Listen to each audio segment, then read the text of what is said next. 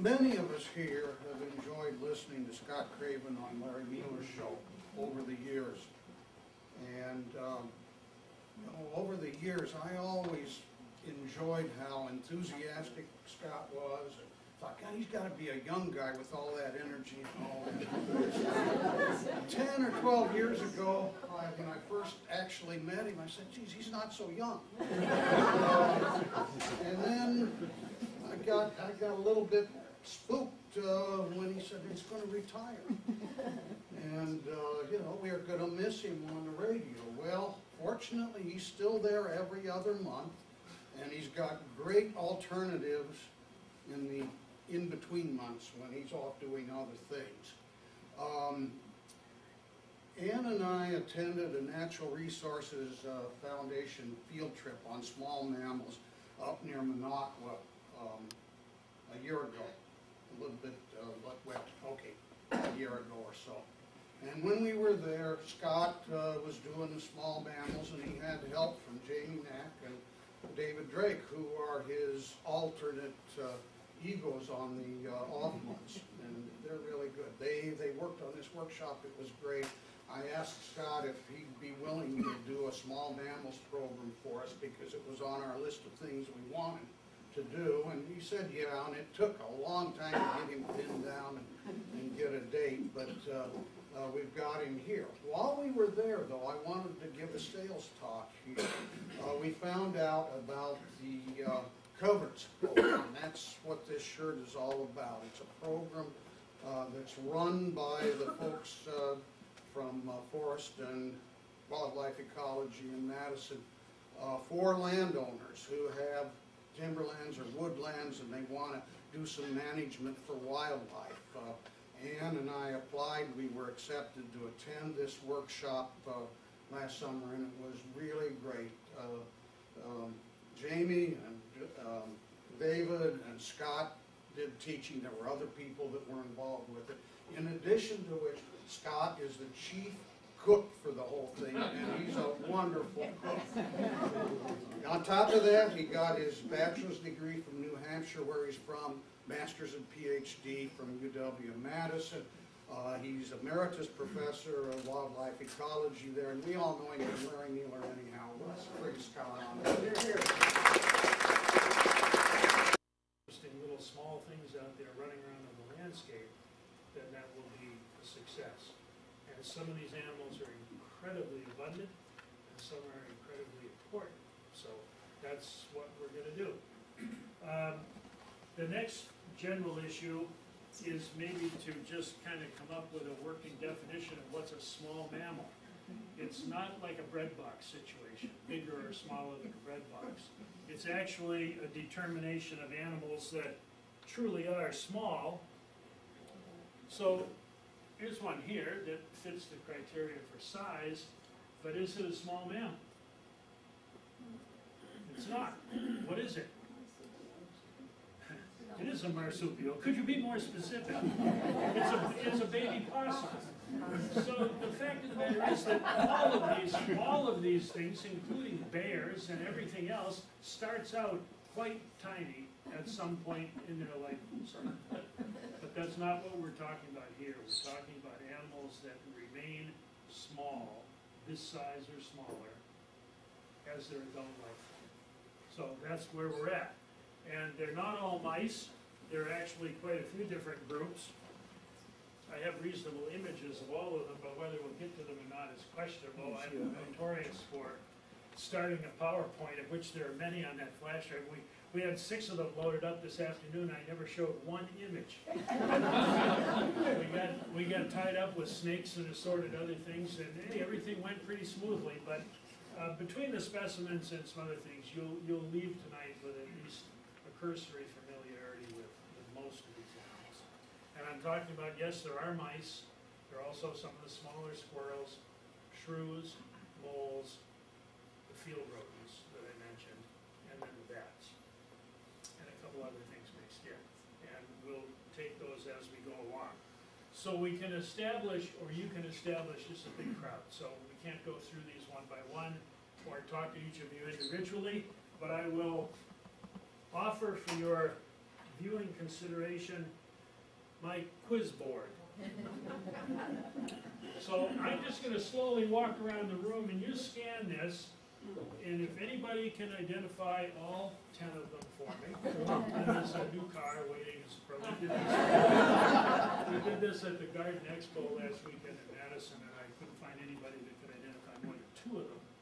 But these are all common small mammals in the state. Maybe not all found statewide, but all fairly common critters. So you just look at them and, you know, okay, so you pick out 1 or 2 that you think you've seen before, or that the cat's dragged in, or whatever. But I think you'll probably look at that and say, well, holy cow, what's that big fat thing on the end, or what are those little things that all look like mice but aren't, and so on. Okay? This particular board, of the various things I've done over almost 40 years now, affiliated with the university, being on the Larry Mueller program has been one of the most rewarding.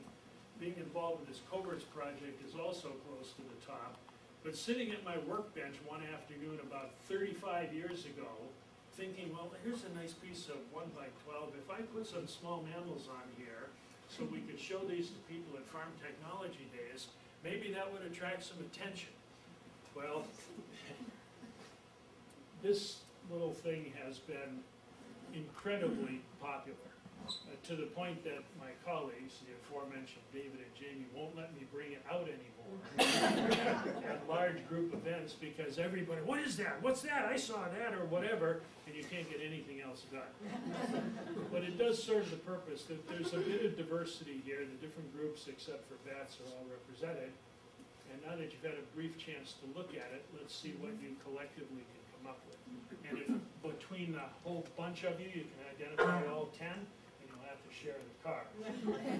Let's make it easy and see what this.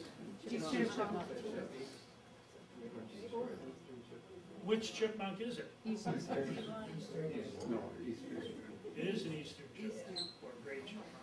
There are 2 chipmunks in the state, so bear with me here. There's some other hidden agenda here. There are 2 chipmunks, all right? And this, 13-line ground squirrel, commonly referred to as a striped gopher, although it's not a gopher.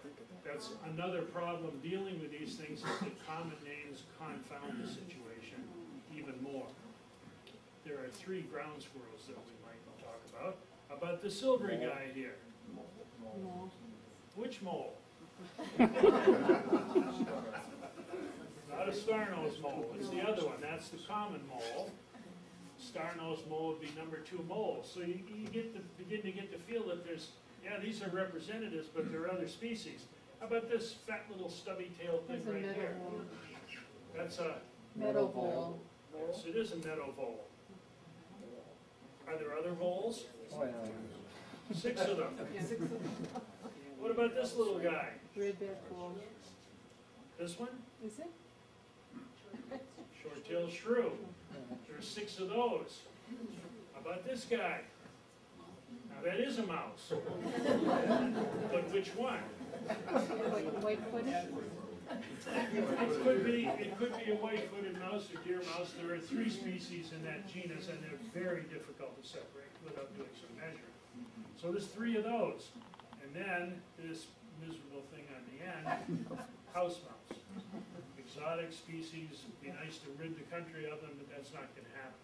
Going the other way, what about this reddish-colored thing here? Franklin's ground. Yeah, it's a plain old rat. Plain old rat, it's just an unusual coloration. But realize too, in addition to the variation in species, size, and all that, there's color variation in these things, just like there is in the hair color of the audience, for those of us who still have hair. Yeah. How about this little fuzzy thing? Flying squirrel. Which one? It is a southern flying squirrel. There are 2, southern and northern. We'll talk about that a little later. And how about this fat little thing here on the end? Pocket gopher? It is a gopher. That's a pocket gopher. Okay?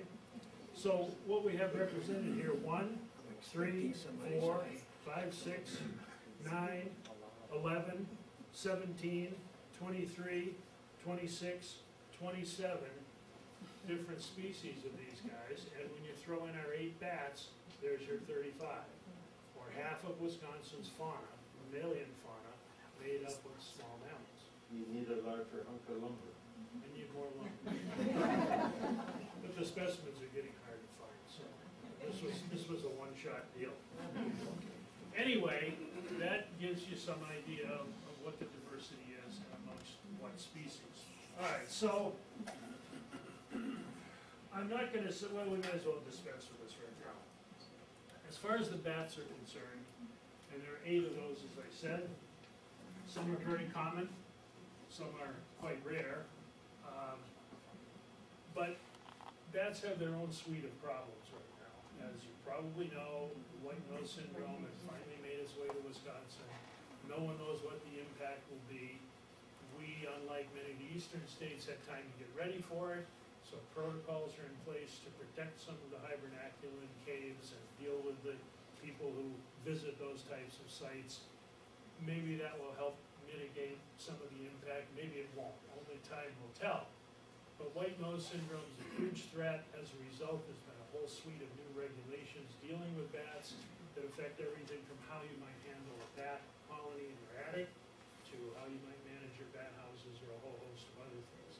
So there have been more protections extended to the animals, and then more recently there's been a lot of publicity associated with additional protection for the long-eared bat, which has changed a lot of forestry, well, I say a lot, the impact is yet to be determined too, but there are regulations now that affect the forestry practices and timber harvest because those particular bats are tree bats and there are some provisions in place to protect them. So there's lots going on in the world of bats. They're interesting, but they're worthy. I'd be surprised if you haven't had some sort of a bat program in recent times as far as this group is concerned. Therefore, I'm going to dispense with them for tonight's activities and just say, hey, yes, they're out there. They're very important. They've, compared to when I started in 1972, not any earlier than that, at that point, bats were still lumped almost with snakes as being two groups of creatures that if you happen to bring them up in a public setting, oh, bats, I don't want to hear about those. And then through the efforts of people like Merlin Tuttle and Bat Conservation International and so forth, they turned the corner and they're as popular as any species group I could come up with now in terms of people being both interested in trying to do something to help conserve their populations. So unless there are specific questions about bats, it's a once, twice, third, and last call. Bats are now out of the mix for tonight. So the next question we might address is, so there's 35 of these things out there, 27, give or take a couple, not counting the bats. Why be concerned? You know, I understand people are concerned about the black bear population or what's the deer herd doing prior to the hunting season and so on and so forth, but so what? When it comes to these little furry things scurrying around in the grass or leaves, what's the attraction? Why be concerned? Or why be interested? Any thoughts? They're an important part of the food chain. A very important part of the food chain. They're generally at the bottom of the food chain, with the exception of one we'll talk about in just a moment. So they're important in that regard. A number of our species either reach the southern end of their northern distribution or the northern end of their southern distribution here in Wisconsin. So I think some of them will prove to be important barometers for movements or shifts in species range lines with impacts like climate change. They're important in seed dispersal, soil aeration, prey species that we've already talked about. And you're kind of missing the elephant in the room here. What about human interactions with them? Good, bad, or indifferent? Often what? Often bad. A lot of these animals cause us quite a bit of grief. The two so-called commensal rodents, the Norway rat and the house mouse, both exotic, both almost, the word commensal means an association with humans, so they're almost always found in close association with people.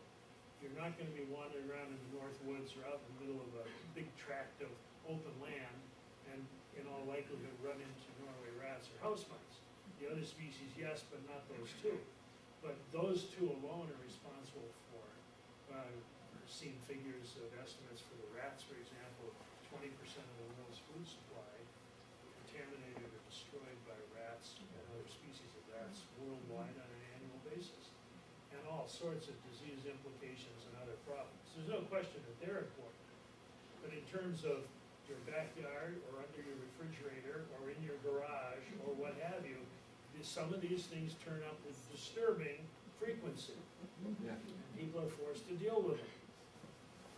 And there are a variety of ways. I'm not going to belabor the damage control or nuisance management strategies, but if there are questions about that, we can talk about it. But for me, I'm supposed to know about these things, and I'm constantly berated by every time a white-footed mouse shows up in the house. And either the dogs are chasing it around, or it's chewed up something in the basement, or then my wife starts in on me. You talk to people all over the state about this, and you can't keep them out of your own house. And, oh, you are too big, aren't you? Am I striking the last 30 seconds? But they can be a very annoying problem in a whole variety of situations for the homeowner or in your yard, but for commercial operations in the state, the meadow vole that you correctly identified, a huge problem in Christmas tree plantations, in orchards, especially with dwarf fruit trees, whether they're the two you've got in the backyard or somebody's got thousands of them. Many years ago, I ran into a Christmas tree grower at a convention from Black River Falls area, and he attributed losses in one season. The previous year was bad for voles. He estimated he'd lost 50,000 trees of old age. You know what a sheared Christmas tree brings on the open market these days. That's a pretty significant loss. So they can be a big problem. So one of the reasons for concern is the downside. There are many ecological reasons why they should be of interest. But the real reality for me is these little guys are just as interesting as the bears and the deer and the elk and everything else. On a daily basis, they're out there doing the same things that a deer or a black bear is doing. Whether it's finding food, finding a mate, trying to avoid being eaten, run over, or whatever else, or finding shelter, they're all in the game together. But these are right under your feet.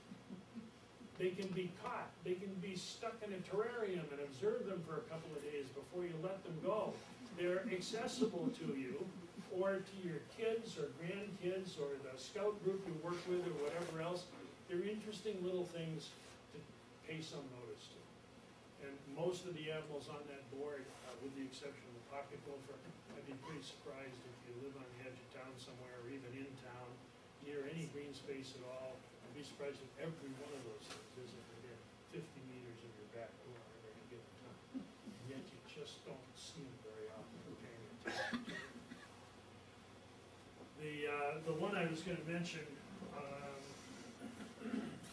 that has a little more practical application is the, did I bring the blue rhino? Is the short-tailed shrew. Rhina brevicata. Brevicata in Latin means short-tail. So sometimes the scientific names are helpful. If you see them in keys or learn to use them, they avoid the problem of the common name issue, which varies from place to place. Anyway, short-tailed shrew is my personal favorite small mammal. I catch them occasionally in the garage. I feel buyer's remorse about that because they're only in the garage because they're in there to eat the white-footed mice that are bothering my wife.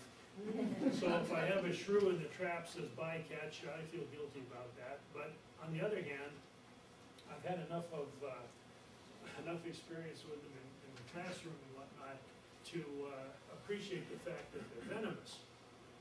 So amongst all these animals, or amongst all mammals on the continent, basically, it's the only venomous mammal we have. So they have venomous saliva because the shrews, along with the moles, are not rodents. A lot of these things are rodents. Those two groups are not. They're insectivores. And I'll show you their teeth in a bit. They're a very impressive set of teeth. And in the case of the short-tailed shrew, they eat small rodents, among other things. They eat lots of other things too.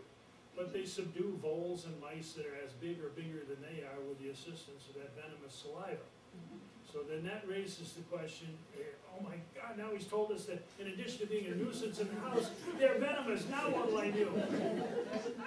The reality of the situation is I suspect there have been lots of cats and dogs and sometimes people who exhibit some strange symptoms of pain or whatnot, that by the time anybody even thinks that it might have been attributed to a sure bite, the symptoms have passed. And I don't know about the pet situation, but let me read you just a couple of lines from this account as I read my eyes. So this was an account from the Journal of Mammalogy in 1973. Some effects of the bite of the short-tailed shrew. I'll paraphrase this in the interest of time. So this individual was running a trap line in southern Minnesota. On the 29th of November, they captured a short-tailed shrew while holding the animal by the scruff of the neck. Big mistake. To examine it, it turned inside its skin and bit me near the base of the thumbnail.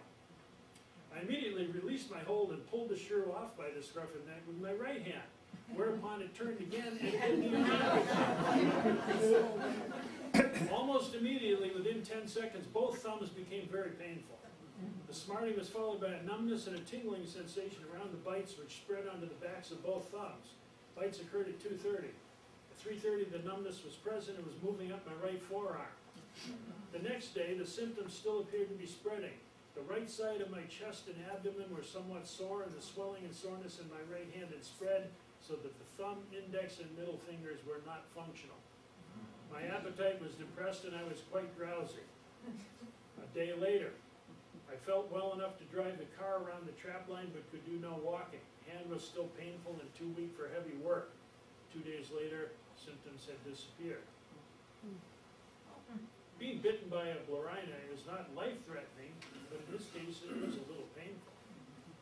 So I thought that was pretty cool, actually. So a few years later in the lab, we had a couple of them in a 5-gallon bucket. One of the grad students was messing around with them, and I warned him, I said, Dick, don't mess with those shrews, but he knew what he was doing, sort of, to a point. But he kept messing around with them, and pretty soon, he brought his hand up out of the bucket, and the shrew was dangling from his index finger. Same deal, he grabbed the shrew and pried it loose, but before he could release it, it had it by the middle finger. This time he threw it back in the bucket, he was muttering all kinds of unkind things about shrews. The blood was running down his hand. I said, listen, this is really great. I said, go home and call me every few hours and let me know. He continued muttering, but he did go home and he did call me. And when he finally called the next morning, so I woke up this morning, tried to turn off the alarm clock, but my hand was completely paralyzed. I really couldn't use very much of my arm. By later that afternoon, things were subsiding and he was in pretty good shape. But here's just another practical example of why it pays to know a little more about these things than just dismissing every small furry thing as some kind of damn mouse. Okay? So I guess we've made the case there and of their importance.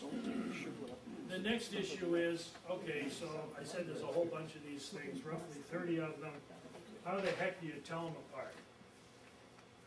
So the general principle here is really the same as it would be for identifying anything you might find, from a frog to a snake to a turtle to a small mammal. You may not have it in your hand like this, but if you get a chance to observe anything, you have to train your mind's eye to, in sometimes only an instant, capture as much about the animal as you can, ranging from size to color to overall form to some of the many things that in the case of this common mole, Scalopus aquaticus, the name there doesn't help any at all because aquaticus refers to water and these animals are not found around water. So you look at an animal like that and what kinds of things can you call out that seem pretty noteworthy about that animal? First thing are the shovel-like front feet, big front feet. Can you see his eyes?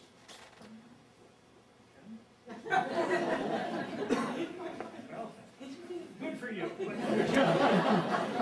Generally speaking, how about ears? Any luck with ears?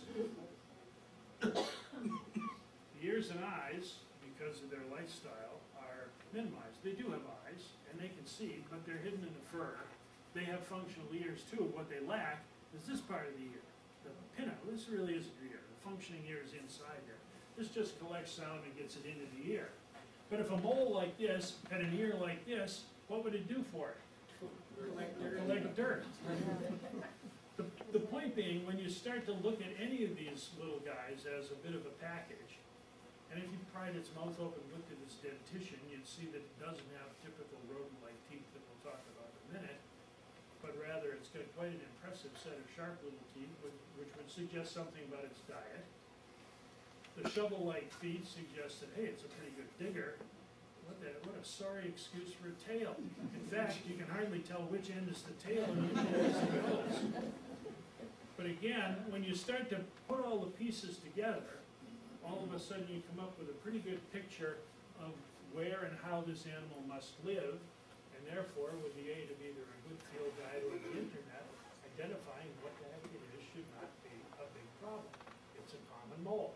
Yes? Do they carry rabies? Generally speaking, any mammal can get rabies, but it's not usually a big problem with small mammals or rodents. There are other things to worry about. So, not a big deal coming up with the identification of a common mole. Similar sized and shaped animal, dark chocolate, not dark chocolate, dark charcoal gray, longer tail, and a really bizarre nose with little fleshy tentacles on it. That's the close relative of common mole, the star-nosed mole, a really bizarre animal. These are generally found in primarily the southern two-thirds of the state where there's good soil depth and the soil is configured so it will hold a burrow rather than collapsing, rather than further north where soils tend to be thin. Star-nosed mole, on the other hand, is a more northern animal and generally found in damp or moist areas, and they spend a fair bit of their time underwater, whereas this one does not. So once you've figured what these things are out that you're coming in contact with, either through your own deductive powers or the use of a couple of resources, there are numerous keys available to help you sort these out that I copied here for you. This one is, aha, Wisconsin rodents. And here we have rats, mice, voles, and lemmings. These are just examples. There are 30 or 40 copies here. If you'd like one, take one. If you're a couple, take one, pass them around, see how far they go. But basically the way these things work, and it's the same for any species group, there are a series of choices to make. A series of pairs or couplets, like the proverbial, is it bigger or smaller than a bread box? If it's bigger than a bread box, you go to a certain pair. If it's smaller, you go to a different pair. And if you continue to make the right choices, you will end up with the proper identification. Well, the dichotomous key is the basis of biological or taxonomy. And there are a couple different versions there. There are many of them that are readily accessible in field guides or on the internet. So you can see what they look like and go from there. That's one alternative. Another alternative, when you find these things, of course, the internet is helpful. If, for example, you find something that captures, I think this might be a shrew, and you go to Google Images for a short-tailed shrew, you'll very quickly have 500 pictures of a short-tailed shrew, and you can figure out what you've got. The other alternatives include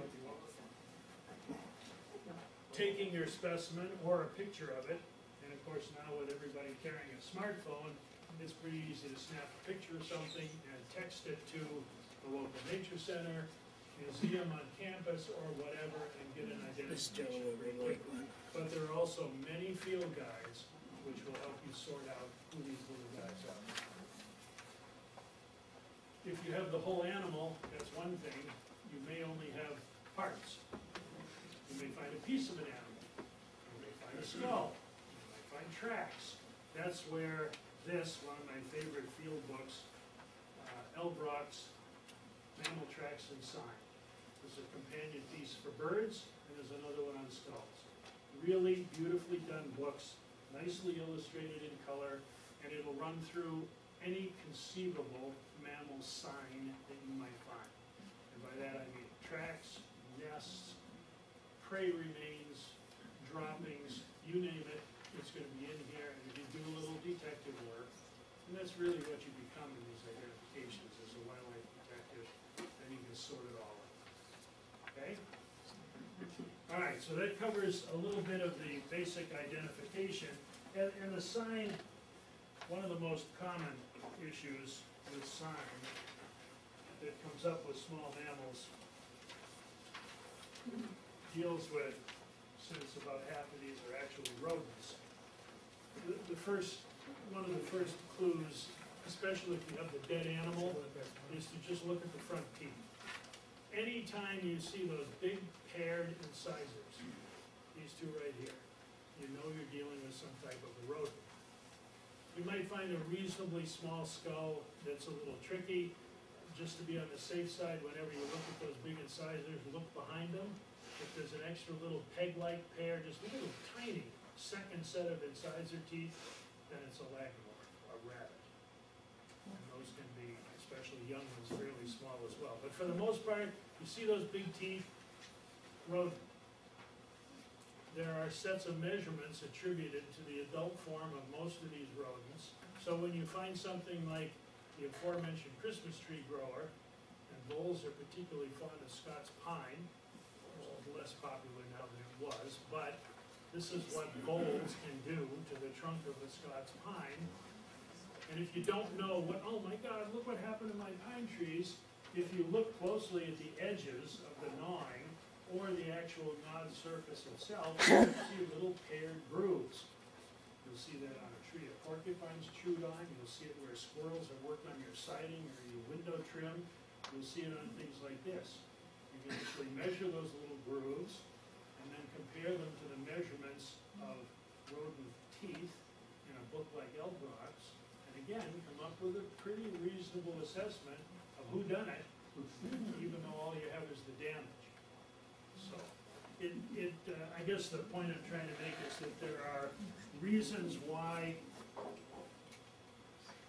if you're interested in these things, you take the time to learn a little bit of the terminology or jargon involved in them, in terms of skull or tooth parts, in terms of the droppings or sign, or in terms of the kinds of things you'd see in a key, and then you can figure it all out. Okay? The other type of sign, and one of the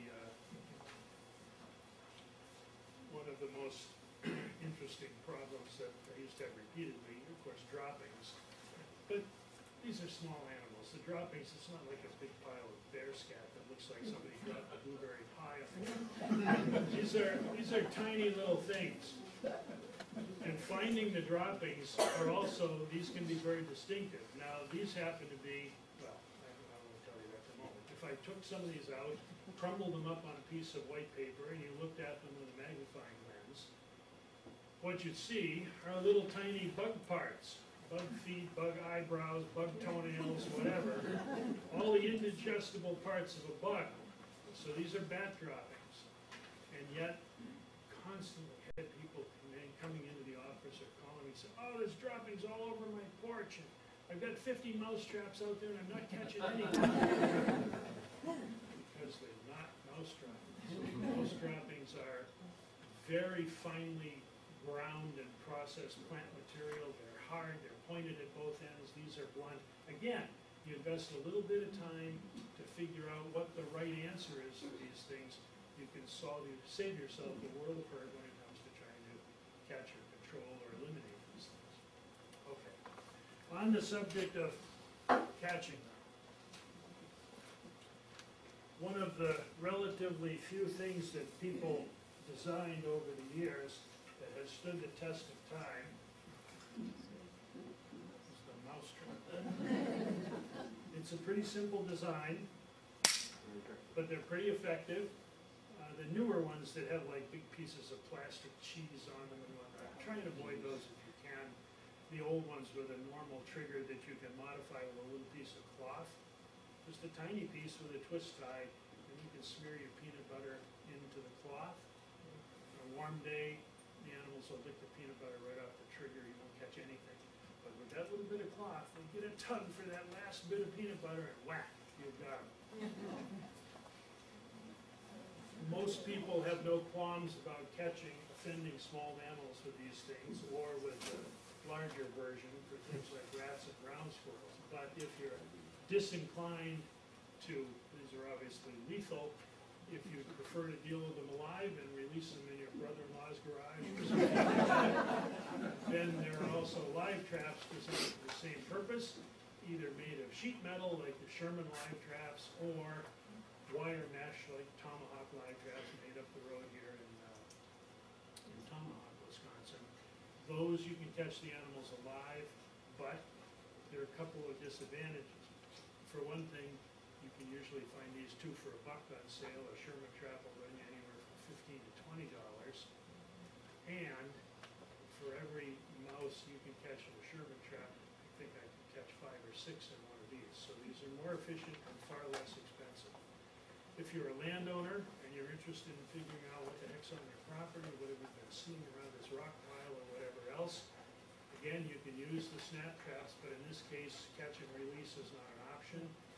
Most people use the live traps in that setting, but trail cameras are so sensitive and readily available now that you could set a trail camera, a motion-sensitive camera, appropriately over some bait or a log pile or something, and usually capture pretty good images, even of the tiniest rodent. When our students were doing the decomposition studies on deer carcasses for chronic wasting disease research, they had wonderful pictures of shrews sitting in the back of a deer carcass, chewing away on something with the trail camera. So in that case, you capture the images with no impact on the animals at all. But that's just entirely up to you. Okay? All right. A quick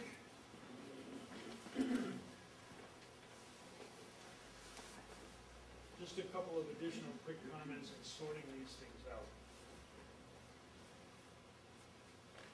And there are a lot of tricks involved here. I don't mean tricks meaning that it's deceptive, but it's a matter of having to do your homework to figure out what the diagnostic features are. Some things are pretty easy. So here's a flying squirrel. Is it a northern or a southern? You just look at the belly here. If it's white from tip to base, it's a southern. If it's charcoal gray on the interior portion, the half closest to the skin, it's a northern.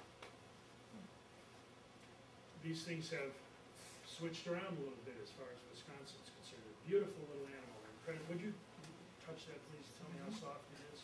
Beautiful, isn't it? Very soft. Great big eyes. They're nocturnal. Very soft. All the features. You looked at the mole. You look at this thing. If it were alive, you'd see the big membrane that stretches from foreleg to rear leg, suggesting it can glide. The big rudder-like tail, which it uses for a rudder. Again, the basic identification shouldn't be difficult.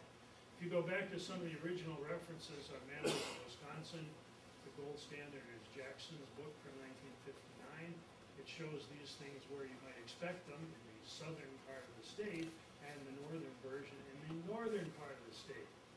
Well, in the 60 years or so since that book was published, now these things are quite common all the way to Lake Superior, and northerns have become very difficult to find. So things change over time. So your reference should be checked out too. More recently, Charlie Long from here on the Stevens Point campus published what he felt was an update of Jackson's book in about 2005, 6, something like that. So that reference is available and is more contemporary than Jackson's book. And then there are scattered other guys. Okay.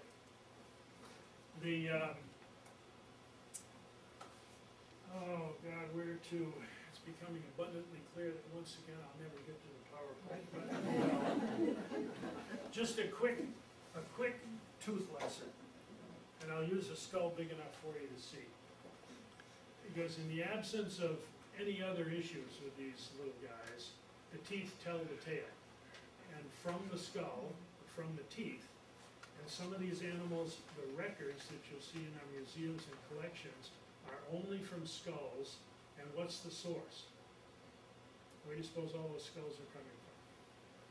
Who's providing them for us? Owls. Owls.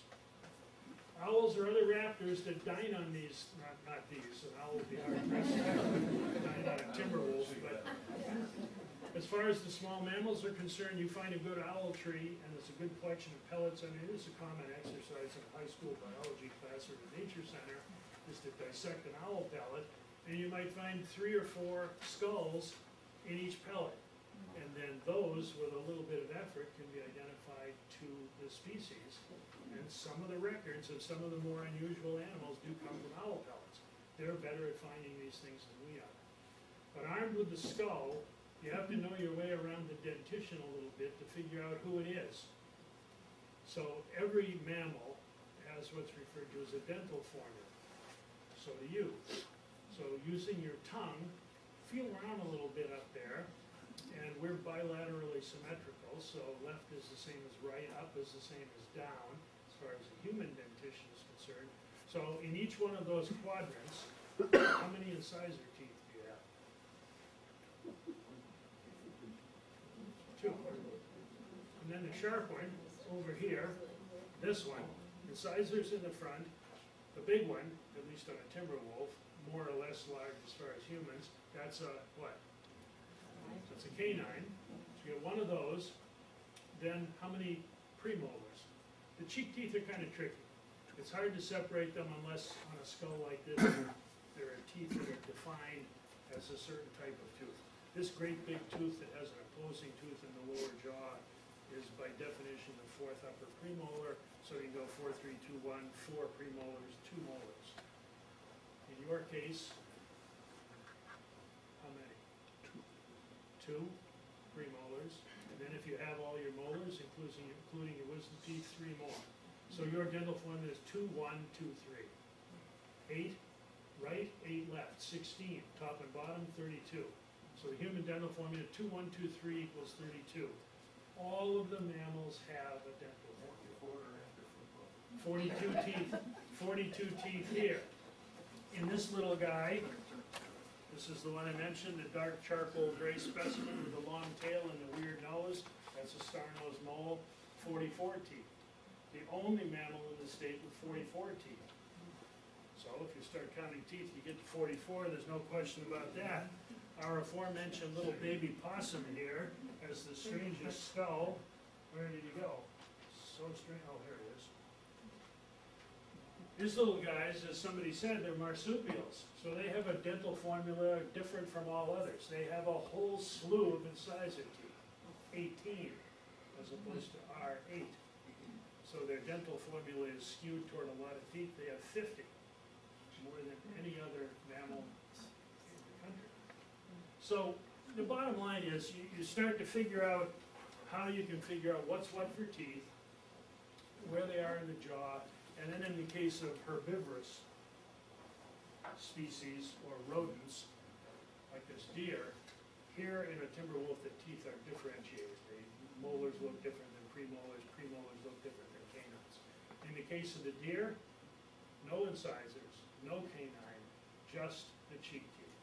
And it's almost impossible to separate them, so you simply count up the number of teeth. But you can also see they're all the same. It's just a grinding surface for processing all that vegetative matter that the deer's harvested. And that's the way it would be within basically the dentition of most of these small field rodents. Except the kicker, especially for the voles, is that the tooth patterns are much different than this. In all sorts of squiggly lines and triangles and closed circles, and figuring that out is a taxonomic nightmare, but it can be done. So when I told you about the owl pellets and here's some skulls, we'll figure this out, easier said than done. And the reality is that although I've dealt with some of this stuff for a long time, lots of labs with the students and whatnot, if it came down to identifying some of these things, I'd be going back to the key or the dental formulas just like anybody else would. You just can't remember it all. But you do have to know enough about the terminology to realize what you're dealing with or up against. There's one other interesting phenomenon with the rodents. This is a woodchuck skull. Look at that guy. What happened there? Lousy orthodontics.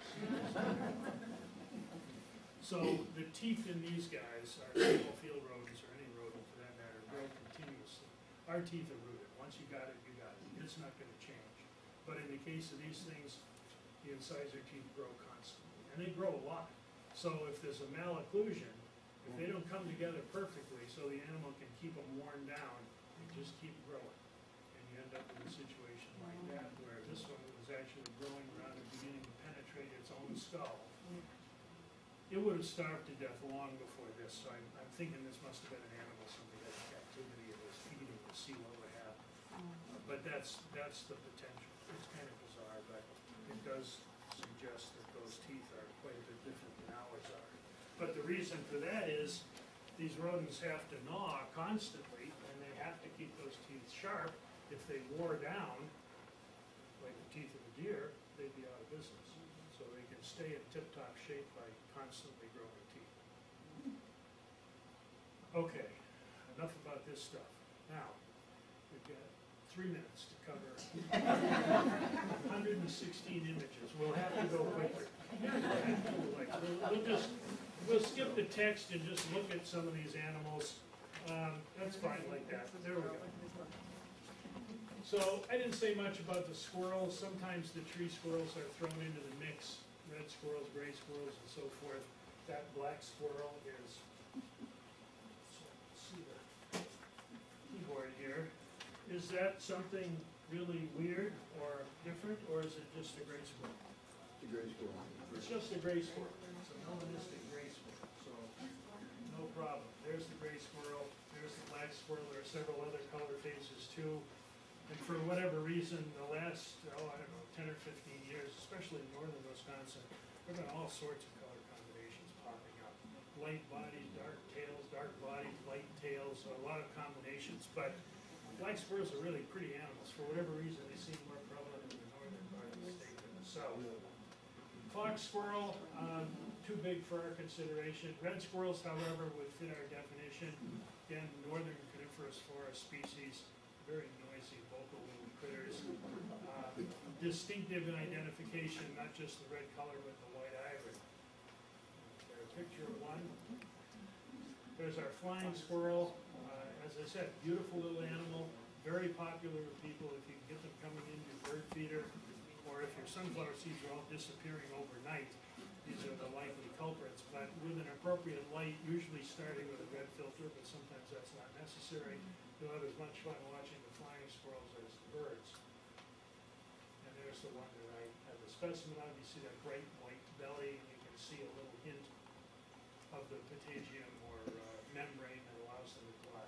They can't fly, that's a misnomer. They can only fly from the high point to the low point. Our two chipmunks, it's a little distorted for some reason, but in any event, the eastern chipmunk is the one that was on the board. Oops, I thought I had a better image. The other one, the least chipmunk, which is a northern forested species, is about half the size, and the stripes on the back go all the way down their butt, right to the top of their tail. So if you see a little chipmunk around your feeder, or your cabin up north, and the stripes go all the way to the base of the tail, that's a really neat little animal. These chipmunks are not seen nearly as frequently as the larger ones.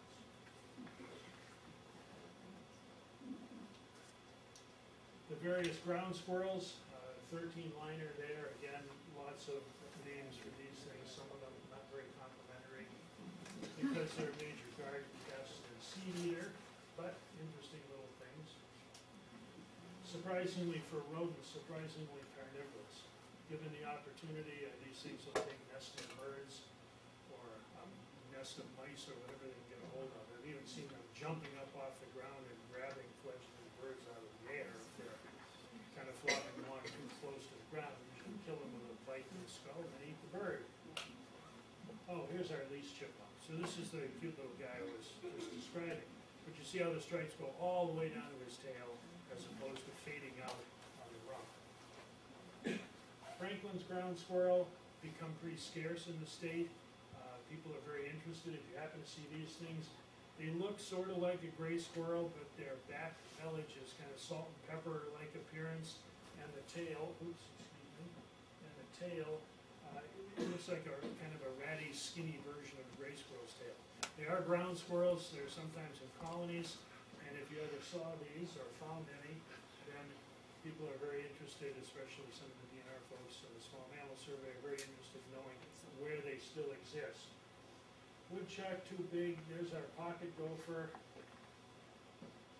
Beaver, too big. Muskrat, no, don't want him. Where's our voles? Here we go.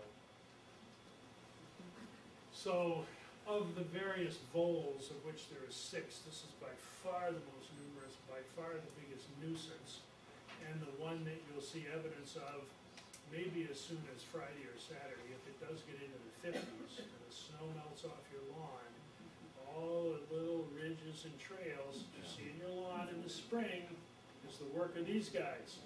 That's just a cosmetic problem. It causes all sorts of anxiety. Where are they? I'm going to get them. I'm going to nuke them. I'm going to do something. Forget about it. They're long gone by then. You can't do anything about it, but the grass will grow back. But these things are incredibly abundant.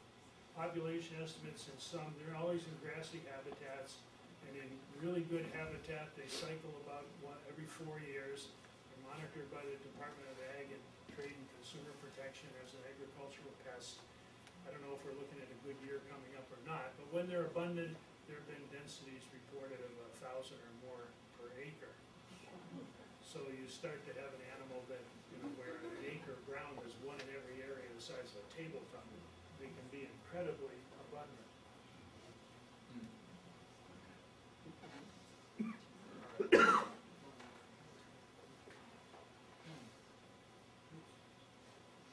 pine ball, let me backtrack here a little bit. The pine vole, and the name of this one has changed a little bit. The more appropriate common name now is woodland vole. These are not very common in Wisconsin. They do a lot more digging in meadow voles, and they cause a lot of root problems, but again, not common in Wisconsin. The prairie vole looks for all the world like Microtus pennsylvanicus, the meadow vole, except has a little bit of different coloration, and it's an open grass of a prairie species. There it is. The redback vole, pretty little thing. They all have the short stubby tails, but this one has a brick red stripe down its back. More of a northern animal, and more of an animal found in, as you can see from the sphagnum moss in this picture, in moist, more mesic habitats in lowland areas, but also very abundant where they are found. The southern bog lemming, Synaptobes, is another vole, and they're a little bit smaller than meadow voles, more common again in the northern part of the state, but I guess the easiest way I could describe identifying them is they look like they're having a bad hair day. Their hair seems a little longer and shaggier and more ragged. They're not as sleek in appearance as most of the other small mammals, so that's one way to identify these little guys. And then the 3 mice that I mentioned in the genus Peromyscus all look pretty much the same, and all have taken a lot of heat in the last 10 years or so because of their involvement with Lyme disease transmission, their involvement with Four Corners disease or hantavirus. There are restrictions or rules now on handling or working with them in the field. But the bottom line is these are a native field rodent. They belong here in Wisconsin, and they're pretty little guys. They're distinctively bicolored, and they have very big eyes and big ears. They're really cute little animals, unless they're in your garage. But the important thing, if you don't know much about mice and you start to, oh, there's some rodents in the house or in the garage, whatever, and you start catching them, and you look at them and they're uniform gray, all the way around, with beady little eyes, then that's the house mouse. That's a big problem. These, with bigger eyes and a white belly and feet, and the lower portion of their tail, while they may be a nuisance in the garage, they're not that much of a household problem, and it's a seasonal thing. So the implications of catching a mouse is not a mouse as far as what you might catch in the garage, and the implications for your own well-being. And then the visible house mouse and Norway rat. If you want to deal with a small mammal that just has lots of interesting capabilities, then pick Norway rats. Their reproductive potential is incredible. Their physical abilities are incredible. So all other small rodents pale in comparison to rat, but unfortunately, there's something of a social stigma attached to. If somebody's got rats in their house, it's not something you bring up at a cocktail party. You might say, oh, I saw a big buck in the backyard the other day, but you don't say, yeah, my garage is full of rats. So generally, you don't hear very much about these things, although they certainly are around. Well, I've overstayed my welcome here, Larry, but let me try and summarize a little bit. So we've established that there are quite a few of these things out there. They're widely distributed. They're very interesting in their own right, and there's some practical applications from the standpoint of damage and safety and so forth that might suggest that they're worth learning about. Identifying them, while it can be a little tricky, especially say within the bowls or amongst the Paramuscus field mice, it can be done. There are lots of resources available to help see that it's done. And then beyond that, it's just a matter of getting out there and finding some of them or coming in contact with them and see what's what. So let's see at this point where the questions take us. Yes. Apart from there being pests, are they serious disease carriers in any sense?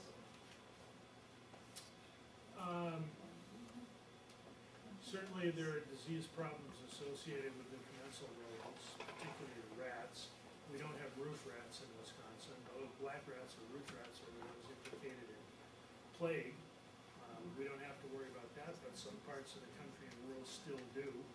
So, yeah, there are some concerns, but generally speaking, a little common sense and hygiene go a long way. It's not something that keeps me up at night. Yes, sir. How does a short-tailed shrew get a hold of a white-tailed mouse? I mean, a white-footed mouse. If you're, mice are fast, but shrews are like greased-lightning. They're very, very quick.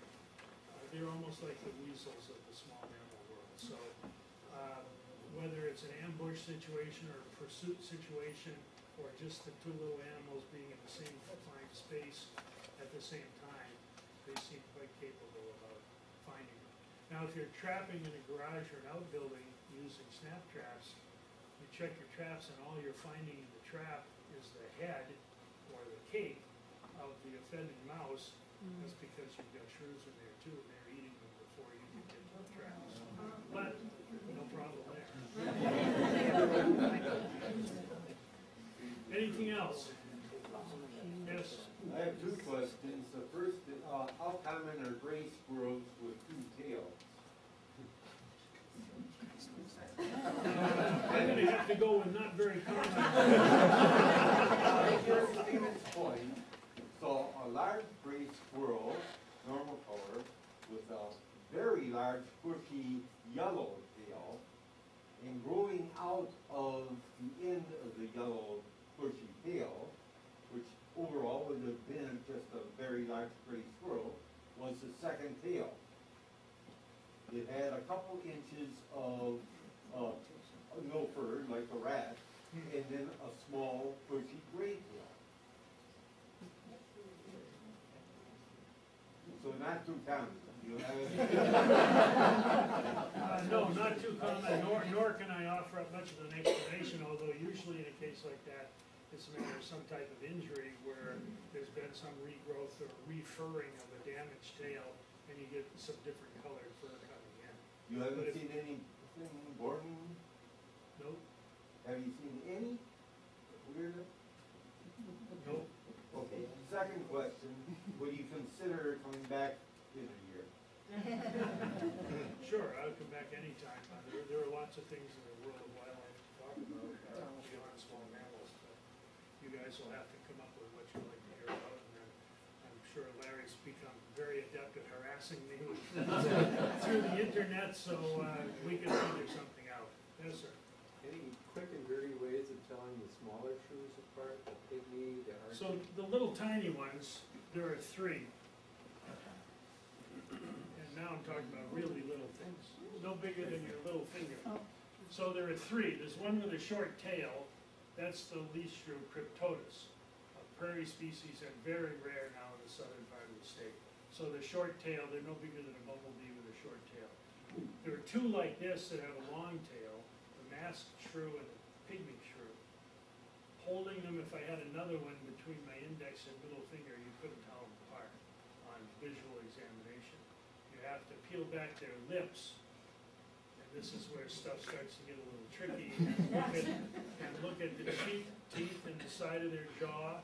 And there are diagrams in the shrew keys that will show you how many unicuspid teeth are visible in the side of the jaw bone, either 3 or 5. And for some of the other shrews, that also is an issue, but you have to look at the teeth to make the call for sure about what one of these you have.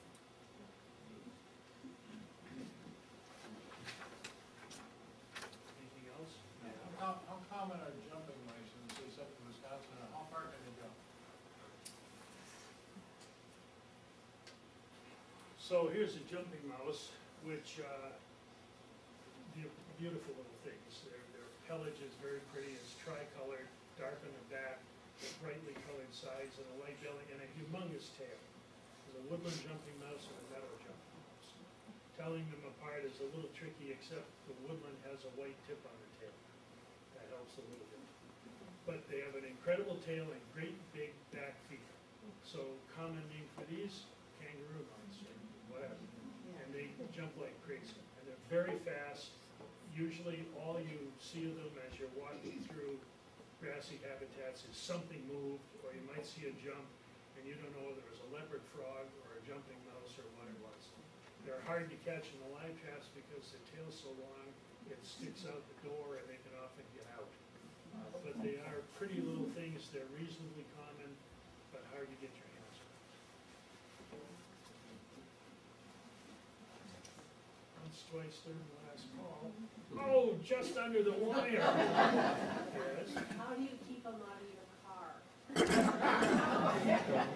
Close the doors. It's been a huge, huge issue, and I If know you're- a lot of newer cars, they came up with some eco-friendly covering for wires made out of soy base, and they love them. You know, they love to eat them. If you're storing a car or even parking it for short periods, especially in the winter when the engine's warm, hey, it's a nice spot, guys, we can get warm in there. But like I said, the rodents have to chew constantly. And there are lots of things in an engine compartment that are good for chewing, like wiring. So I stored a federal government Chevy Suburban that I was using during a research project at Horicon Marsh. We left it outside one of the storage buildings for the winter, came back in the spring, oh, the battery must be dead, opened up the hood, there's a muskrat, toes up on the air cleaner, and there was not a shred of hosing, tubing, or wire insulation left in that engine. It was a big mess. So, generally speaking, if you're storing things, you either use something they don't like naphthalene flakes, and put a couple mesh bags of naphthalene in the housing compartment. Ammonia does the same thing, but it evaporates very quickly. Or put place packs of some of the common rodenticides. In other words, it's a little cellophane pouch, which just sits there until the rodent finds it, chews into it, and eats it. And that will help. I fill my boat with those when I store it for the winter. And those are some of your only options. Yes? Do you worry about birds of prey that would take those rodents after that? Or what? Most of the rodenticides that you and I can buy at the local hardware store or Farm and Fleet or whatever now are only anticoagulants, and the secondary poisoning risk is very low.